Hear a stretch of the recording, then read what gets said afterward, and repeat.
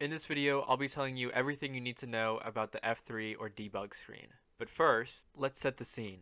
You and your friend are having a grand old time playing Minecraft, and then all of a sudden, your friend asks, "Where are you?" You say, "Oh, well, I'm in the river near the desert." But your friend is like, "No, no, no.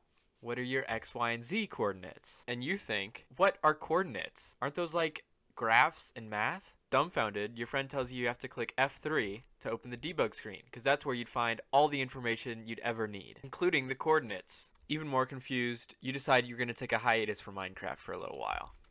Okay, so maybe that's not actually the scenario you've run into, but you probably clicked on this video because you've had some trouble with the F3 screen in the past. And in this video, I'll be explaining everything you need to know on the F3 screen and all the shortcuts that go along with it. I'll be going top left to bottom left, and then top right to bottom right. I just made it a little bit bigger for you, and we'll start out with the first thing. At the very top, you can see on my screen, it's Minecraft 1.17.1, and then in parentheses, fabric-loader-0.11.7, etc., all that. All that's showing you is the installation you currently are using, or the game version you have. So for me, I'm in 1.17.1, and I loaded up using the Fabric Loader, which allows me to use mods. If we move to the second line, you'll see the FPS, which is shown in the numbers that are constantly changing, hanging up in the upper 200s right now. Also, you'll see the amount of chunk updates that are occurring, so if I turn my head like this, more chunks will come into view, and you can see the chunk updates skyrocketing and then coming right back down. The capital T and a colon you'll see with a whole bunch of weirdly formed words after show the first INF means I have set my frame rate to max frame rate, unlimited frames. If you change that setting in yours, you'll see maybe 150 if you limit your frames to 150, or VSync based on the refresh rate of your monitor. Then, right after that, in the same words, you'll see fabulous on my screen. That shows the graphic settings I choose. So if you change yours to fast, it'll be fast instead of fabulous. And then it also shows you the type of clouds you choose. And if you don't have clouds turned on, you won't see anything. But I have fancy clouds on. You could have fast clouds, it would say fast clouds. And then you see the B right after that, which shows you the biome blend you currently have. Right now I'm on 2, and you can see the difference between the dark oak forest and the savanna biome. If I move it up to maximum biome blend, then you'll see it's much smoother in between these biomes. On the third line, you can see integrated server at some number milliseconds ticks. That just shows the amount of milliseconds it's taking for a tick to occur on the integrated server. At the end of the line, you see a number and TX. That shows, and I quote the wiki page, number of packets sent by the client, and then the number and RX, also to quote the wiki page, number of packets received by the client. I'll be honest, I don't really know what that means. Every other F3 screen video I've watched has also said they don't know what it means, or they've completely skipped over it. So if that's still a little bit confusing to you, you're fine. You probably won't ever have to use it. Okay, moving on to the fourth line, you'll see the first C and a colon and then a ratio of 2 numbers. That represents the number of chunks rendered compared to the number of chunks loaded in the surrounding area. So based on the number of chunks you're allowing in your render distance, that number will change. Speaking of render distance, the D right after shows you what yours is. It's called the client-side render distance, but in most cases, it just shows you what you have set here. The next 3 are probably not going to be that interesting to you. PC means the pending chunks that need to be batched. PU is the pending uploads to your video card. And AB is the available buffers to use in the batching process. Moving on to the next line, you'll see the first E, and this is actually a really interesting one that I don't think a lot of people know about. That shows you the number of entities rendered over the total number of entities in your area. So if I go like this, you'll see E turns to 1 over 193 or 92 or around that area. That's because I am one entity right there. And if I move it down a little bit, it's now 2. And if you can see at the very bottom of my screen, right off to the right of my hotbar slots, you can see the little cow down there. And that's the second entity besides myself that's being rendered. The B right after is unused and should be always 0 for you. If it's not, congrats, I think you broke your game. After that, if you use Optifine, you'll see a DL. I was trying to figure out what that meant. I can't figure it out, so if you know, please leave it in the comments. Anyway, right after that, you'll see the version of Optifine you have. Moving on to the next row, you have P with the total number of particles in the world, so like potion particles, and then T, the total number of entities in the world, so that's just always going to be the denominator of the E on the row above. And then that A is once again another Optifine thing. I still can't find anything on it, so once again, if anyone knows anything, please put it in the comments. The next two rows are details on the client and server chunks.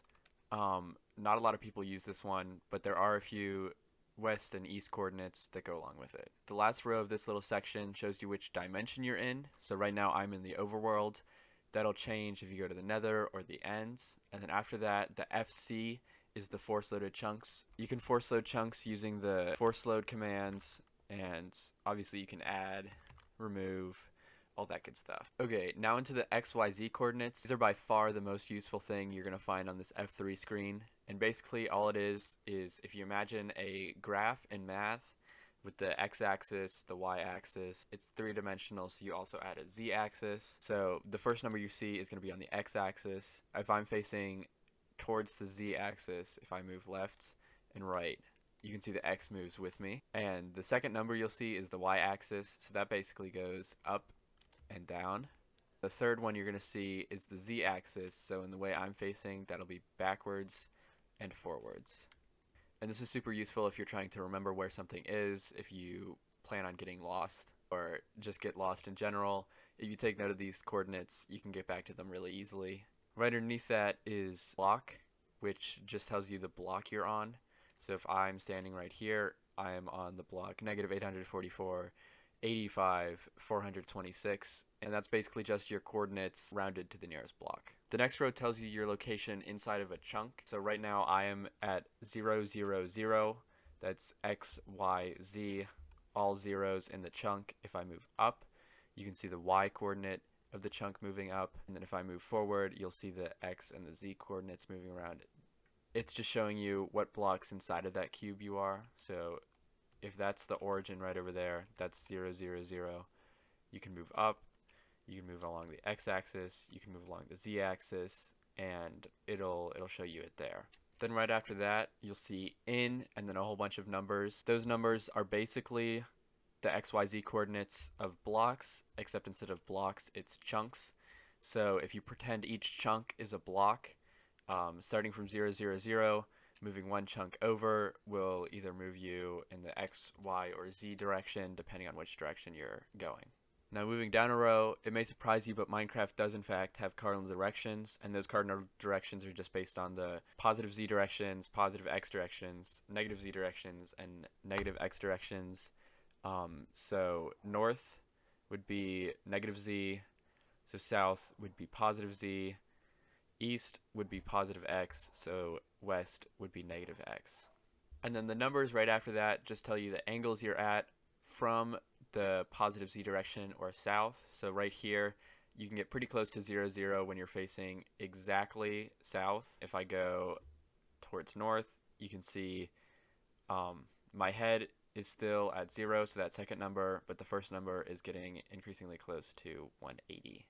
Next, you'll see client light, and it'll be followed by a number, and then probably the same number followed by sky, and then some number followed by block. The sky is basically the light level at your feet. Light level can go up to 15 and all the way down to 0, so if I walk into the dark oak forest, you'll see the light level go down. With the block, if you look at a block that emits a light level, so the grass block doesn't emit any light level, but if I get an ender chest and place it down, you'll see the block moves.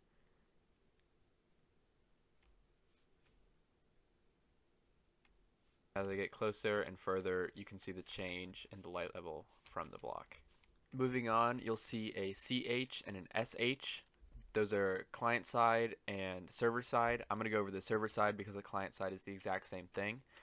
Basically, what this is telling you is highest blocks in your X and Z area, and because there are multiple numbers, there are different restrictions on those blocks. So the first S is the highest non-air block. So that would be, if I'm standing right here, that would be this block right here. And then the next one, the O, that's the highest block with the blocking motion material. And basically all that means is I can't go through it. It's going to block me. The M is the highest block with the blocking motion, which is exactly the same thing, or it's a liquid. So if I go over here, you'll see my M changes to 62 because there's one layer of water but my O is 61 because the gravel is right there.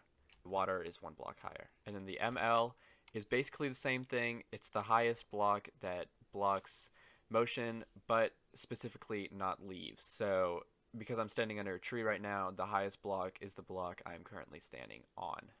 The next one is pretty self-explanatory. It's the biome you're in. So currently I am in a dark oak forest biome. It just has dark forest right there. And then if I move over here, it moves me into a plains biome because I'm in a plains biome. You'll then see local difficulty, which shows you the difficulty in the chunk you're in. If you want to see how that works, I definitely recommend going to the Minecraft wiki or some other site. And then after that, you'll see day, and then a number. That's how many days you've been in the world, which is just an interesting thing to see. As you can see, my day tick just went up. I'm currently on always day, so you're not going to see night in this world, but I have been at it for 4 days now, which is just pretty cool.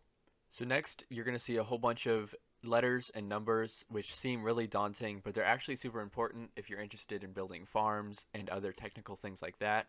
So the first SC you're going to see is the total number of spawning chunks in the world. And usually this sits around 289, but it's just the total number of chunks that can spawn mobs. Then the first M you're going to see is the amount of monsters that are currently counting towards the mob cap. So this will change depending on how much they despawn, how much you kill them, how much they spawn, etc. The solo C you'll see shows the total number of passive mobs, or like creatures. So that's like cows, pigs, chickens, those kind of things that are currently spawning on the surface. That also can change. The A you're going to see is the total number of bats. Technically it's ambient mobs, but that's really just another word for bats. Followed by a U, that's underground water creatures, but that's axolotls and glow squids, so the new mobs in 1.17. First W you're going to see is the normal water creatures. Those do not include fish, those are dolphins and squids. Second W you're going to see are for the fish, the total number of fish, and those account for all 4 types of fish. And the M just shows the total number of miscellaneous entities. Then you're going to see sounds. That first fraction is basically going off of block breaking. So you can see that changes whenever I break a block. That also goes for pretty much any other sounds. And you'll see a plus symbol and then something out of 8. Those will be the ambient sounds. And by ambient, I mean like cave noises, music, or those kind of sounds. And then in parentheses right after that, you'll see mood. This is actually a really interesting one. I don't think a lot of people know this, but basically what it's telling you is how close you are to the next ambient sound, or in most cases that's cave noises. So if you're in the mine caving and you often get jump scared by the weird cave noises that come up, you can periodically check your F3 screen and see what percent the mood is at, because once it hits 100%, you'll get that weird eerie cave noise. But because I'm not in a cave right now, it's currently at 0%. We're going to skip past the next one because that's based on the fabric loader, which is what I'm using to load up the game. And we'll go straight to debug, which is basically referring to the little pie chart you sometimes get when you turn on the F3 screen. A lot of people find it really annoying, and I don't think some people know how to get rid of it. And it's really simple. You can see pi and then shift right there. So if I go in and reopen the F3 screen using shift, you can see I get the pie chart, and then I just have to close it and reopen it without shift. You can do the same thing if you want to see the FPS plus TPS graphs. And then at the bottom, I don't think I really need to go over this, but it's basically saying if you need any help, just click F3 and Q. Okay, so if we move our attention up to the top right of my screen, you'll see Java and then a colon. That basically just tells you what version of Java you're using, and it'll either be 32-bit or 64-bit. Move down, you can see the amount of memory Minecraft is using and the amount accoladed, and then a whole bunch of other stuff relating to that. And then you'll see CPU, and that just tells you the CPU you're using. To see my specs of my CPU. Going down, you can see the display. That shows you your display resolution. You can change that if you go into video settings and change it to something like that. It's going to make my resolution awful. Yeah, so I just changed mine. and you can see the display changed, and well, my game's looking a little bit weird. And then under that, you can see the graphics card you're using. You can see my specs right there. And then the last part about this F3 screen is the little area that sometimes appears, only showing when you're facing a block, a fluid, or an entity. So right now I'm looking at this block right now. It's a grass block. It'll tell me that. It'll tell me the target block location. It'll tell me if things can spawn, and basically anything that can happen to it with a whole bunch of tags on it. If I move over to fluids, you'll see similar things, a little bit less detailed, but it'll show me, like, I'm looking at water right now, so it'll tell me Minecraft water. Falling is set to false because you don't take fall damage, and it'll show you the tags. And then if I'm staring right at this cow, it'll tell me my targeted entity is a cow. You might get a little bit more detail when you have a more complex mobs, but you know, it's nice to know a cow when you see a cow, and the F3 screen can definitely tell you that. Anyway, I hope this video helped you out. If it did, consider leaving a like and subscribe. I hope you have a wonderful rest of your day, and I'll catch you next time.